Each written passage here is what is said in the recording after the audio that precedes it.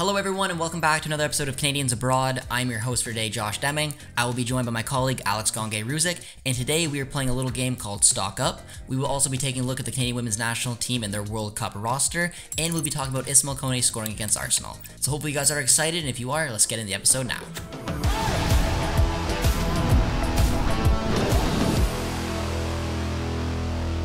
Alright Alex, we are fresh off watching the Canadian men's national team get eliminated by the US in the quarterfinals of the 2023 Gold Cup, and I know that there was a lot of good, a lot of bad from this tournament, but today we are going to focus on the good. We are going to focus on the stock ups from some of the players in this tournament, and we are going to start with Ahmed, because I don't think there's a debate. If there's one breakout star, it was him.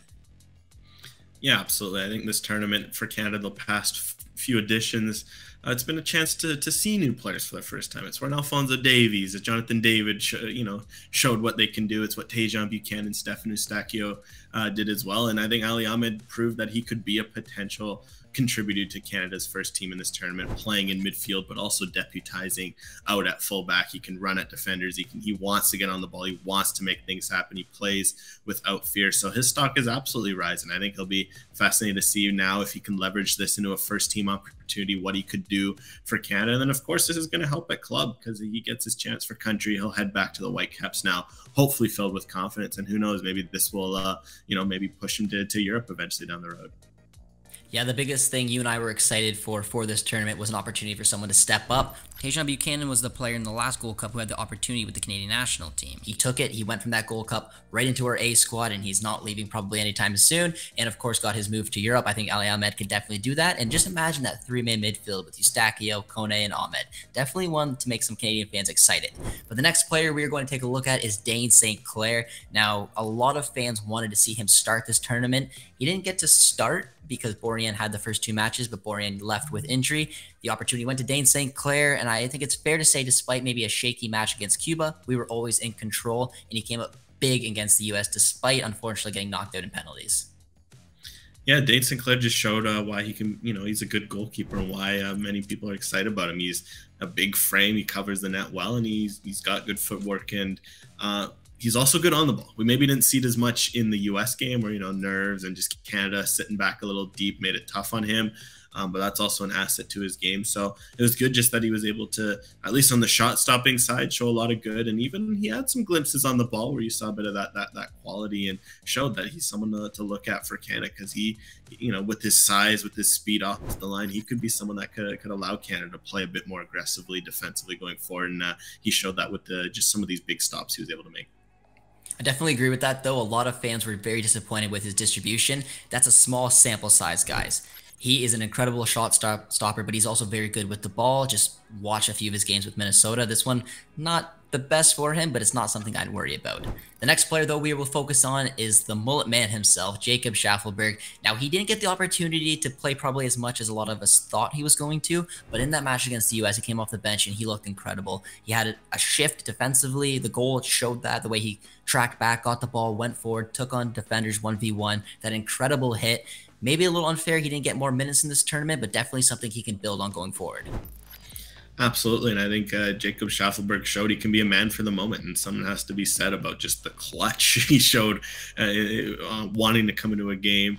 Could have had every reason to be nervous, a big occasion. He's like, no, I want to take this game over. I want to make a special moment, and something has to be said for that. Plus his speed is always going to be a huge asset, and he's just shown this year at Nashville. He's a different player. He's always had that speed. He's always had that drive, but he just has this quality in his final product that he's developed in Nashville where he can just come in. He needs one shot. He only needs that one moment to put it away. So he's someone where for Canada, maybe he might not start given some of who he's up against up front and out wide for Canada, but he's someone where you can bring him off a game and he'll destabilize it. And I think that he was able to show that was key and something to look at. Yeah, definitely coming off the bench against tired legs could be a big addition for the men's national team. The next player is a little bit more, if this is a stock up, it's maybe just a stock up, a slow burn. That's Moise Bombito. This is a player who's very raw. We know that this is his first season right now in Major League Soccer with the Colorado Rapids. He's been playing as an outside left center back, right center back, left wing back, but he featured mostly as a center or as a CDM, as a 6 with the men's national team, and there were some questionable performances, especially against Cuba, getting yanked off after 33, but he put in a very good shift against the U.S. men's national team. He's definitely one for the future. I'm still convinced he should be playing as an outside center back. I think that's where you're going to find the best at him, but whether it's as a 6 or as an outside center back, he's one that hopefully Herman can integrate into the first team. Yeah, absolutely. I think the stock market, what's great about it is you're always going to have your high risers, you know, the ones you'll see, you know what to put in, but sometimes you have to put some money on some slow burners. And I think Bombito, he showed this tournament a glimpse of what he could bring. Especially, I think I would invest heavily in that stock of him at center back. He showed just small glimpses that he can be quick. He's got size. He can take guys on 1v1. He can be good in the air, and that half against Guatemala that he got to play at center back. So that's one I'd definitely invest in, because Canada needs profiles like that desperately at the back. But also, you know, I am interested to see how he develops at midfield, just because he did also show a bit of natural ability on the ball that you can't teach, and that he has in his locker. It's going to take time if he is to convert into a midfielder. I think we saw off the ball there are a few moments where he got lost defensively. He left his marker alone. So that's one where I'd want to see, you know, a season, 2 seasons of him working at that position before I could say he could play there regularly for Canada. But certainly at center back, watch out for his stop. He did have about 45 minutes at center back in this tournament, and in my opinion, that's where he looked his best, his most comfortable, so we'll just have to wait and see what happens.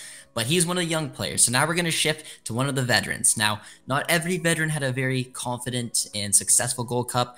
Borjan and Cavallini were 2 in my eyes that kind of struggled a little bit, but you can't really say the same for Junior Hoilett. I thought that he had a very strong tournament. His distribution, his leadership, he did everything right. He played mostly as a second striker in this tournament, but again, I thought he was at his best when we were playing in that 4-4-2 against Cuba and he was pushed out wide. Definitely a stock up in my eyes, but what did you like most about him in this tournament?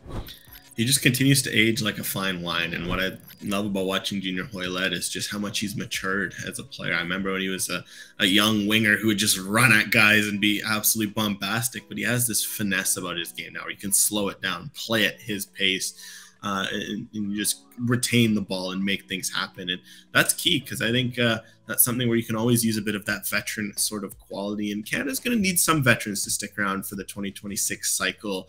And I think among them, he might be one of the best options to look at, because he looks like someone who can play with faster guys, but he can play in slower games. He can, because he's always playing the game to his tempo. So for Canada's going to need some veterans to carry along some of these young guys. Junior Hoilett's stepped up incredibly as a leader on and off the pitch and deserves a look, and this Gold Cup showed that. The last player we are going to talk about is another veteran player whose stock rose, and that is Richie Laryea. He was an engine this entire tournament, always getting up to pitch. Maybe that final ball wasn't there, but you can't deny what he did both offensively and defensively, and he's definitely going to be one that will continue to be with his national team for quite some time. Absolutely. And I think it's important to shout out Laryea, because he's so easy to forget with how consistent he is. He never seems to have a bad game, right? He's always a 7 out of 10, and players like that are very undervalued, because sometimes you might lose them in the shine of a bigger game. So shout out to Laryea for having a big tournament. That consistency is remarkable. He's always going to have a place in the national team if he continues to bring that, and especially with an uncertain club future. If he can make a good move, make a move to that right spot, he'll continue to push to be a starter. And at the very least, if you have a guy like Richie Laryea for depth, you're never doing it bad for Canada. So good to see him step up in that regard with the younger players. Absolutely, and that's the best part about these international tournaments. It gives a player an opportunity to really shine. I think Richie did that. His club future, like you mentioned, is up in the air, but if he does have that ambition to go back to Europe, I think that he's shown what he's doing right now at TFC and with the national team, that there could be a spot over there for him. The Canadian women's national team released their World Cup roster on July 9th, and Alex, a lot of talented players are on that list. What did you make of the roster? Any big surprises for you? Yeah, I think it was overall a lot of as expected for Canada. I think we saw a lot of what we're going to see during this World Cup down in Australia for them. Strong at the back. You got Vanessa Gilles and Kadisha Buchanan leading the way at the back. You got Kaylin Sheridan goal, Ashley Lawrence. That backline is going to be formidable. You see in the midfield Jessie Fleming, Julia Grosso leading the way. Obviously, it was unfortunate to see Desiree Scott ruled out with injury. That's a big blow. But up front, also good news to see Nichelle Prince and Deanne Rose included. Even though we don't know how much they'll be able to play. I was a bit surprised not to see a Clarissa Laryea slot in, nor a Mary Yasmin Aladou in midfield, because Canada's depth is a bit thin in midfield, although Christine Sinclair, I think this might be the tournament for her to really drop into that midfield role. She plays for Portland. So those were maybe my surprise on the exclusions. But as for the inclusions, very fascinated to see Olivia Smith in over Laryea, because she's a very fascinating young prospect to keep an eye on, while Jade Rose being out injured last minute means Gabrielle Carl comes in, which is also another intriguing addition at the back. Now, this is the fun part about my job, is I can surprise Alex every time I want to, and Chloe Lacasse is a player that I'm going to keep an eye on. I think she could be in for a massive tournament. She got this move now to Arsenal, and I'm excited and hopeful that she will start. So, Alex, you just mentioned a ton of names. I'm going to put you on the spot, so build me your projected or your ideal projected starting 11. For sure. I think we're likely going to see Canada play a 4-3-3. That's kind of what they preferred. So I'd say Sheridan gets in goal. It's going to be Buchanan on the right of a back four and Gilles at the left. That's an incredible center back pairing, among the best in the world. And you got Ashley Lawrence will likely play on the left with Jade Riviere on the right. Although Alicia Chapman sometimes will slot in on the left with Lawrence on the right. But I think based on what we saw, the preference for Priestman has been Lawrence Riviere. And then I think midfield three, Gimme Quinn holding it down at the 6 with Grosso on the left side of midfield as an 8, and then Jessie Fleming as the other 8. Also, sometimes Grosso might drop back. It'll be a double pivot underneath Fleming, the 10. And then up front, I want to see Chloe Lacasse start on one of the wings. I think Deanne Rose looks to be the fitter of the two between Rose and Prince. You could also throw Adriana Leon in there, but I want to see her maybe super sub just to start after her club situation. And then I think leading the line would be Jordan Hoytema, though Eveline Vian is very close and could also get a show. Now, we talked about surprise packages at tournaments. We just said that Ali Ahmed did that for the men. We know that Buchanan did it in the Gold Cup. Every tournament for every club has an opportunity for someone to rise to the occasion. Who will be your kind of surprise package or maybe breakout star you think that every Canadian should watch out for these women? Yeah, I think the player that we'll have to keep a close eye on is Olivia Smith, because she's kind of the new face in this squad. A lot of this squad we've seen. I mean, although you could certainly give a shout as a breakout star. You could give Gilles a breakout shout just because this is her first World Cup, which feels wild to say. But I think Olivia Smith is a fascinating one because she's just 18. She recently announced she's going to make the jump to pro after just one season in the NCAA, which is a big move from her. She's played at the U20 level for a while now. She scored at last 2022's U20 World Cup as a 17-year-old.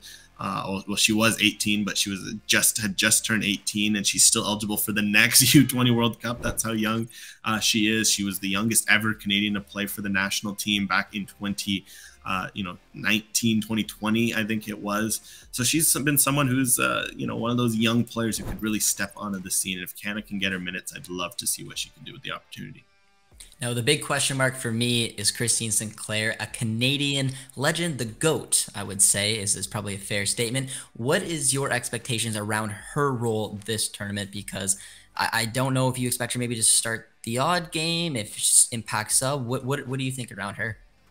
I think she still has a role to play because, she's winning trophies regularly with the Portland Thorns, playing a big role. So it shows that you can win games with Christine Sinclair. I mean, again, Canada also won the Olympics, but I think what's clear is that her role is not the same it was 5-10 years ago. And I think for Canada, they'll just have to manage. I think one thing that's been clear with the Thorns is that she's a 60-minute player these days.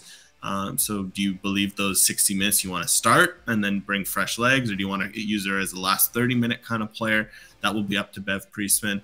And I'd also like to see her maybe play a little deeper in midfield. She's shown with the Thorns that she has a very good intelligence with picking out the final pass, something that Canada has struggled with. So I'd like to see Sinclair in a 60-minute role, maybe a little deeper on the pitch. And I think she'll thrive, and I think that will allow Canada to get some of their dynamic attackers on the pitch. Moving on now to the Canadian quick hit section of the episode today, and we only have one for you. It's Ismael Kone. Yeah, believe it or not, even though it feels like the dust has just settled on a great European season, starting back up again, and Ismael Kone has been in preseason with Watford, and he got off to a great start as they played a friendly against Arsenal featuring a few first-team regulars, including Gabriel Jesus and others. He scored in a 1-1 draw, so keep an eye out on Ismael Kone. He looks someone who's refreshed, ready to go, and he's going to have an interesting summer. Either he ends up with Watford his first full season with the club and attacks the championship with vigor, or sounds like there could be some links with Udinese, who also own Watford. So either way, big summer ahead for Ismael Kone. That is all the time we have for in this edition of Canadians Abroad. I really hope you all enjoyed it, and if you did, be sure to tune in for next week's update.